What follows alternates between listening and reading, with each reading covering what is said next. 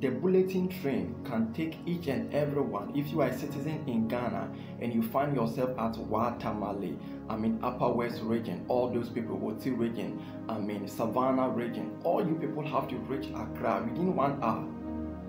I'm talking about, you moving from your region to Accra, the greater Accra region. You have to use 1 hour.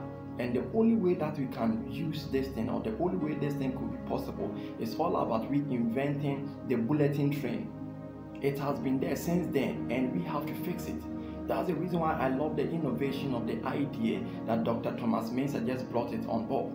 That we have to support. This is what the students and the people who are in the university, this is what you people have to support. The movement of the innovation.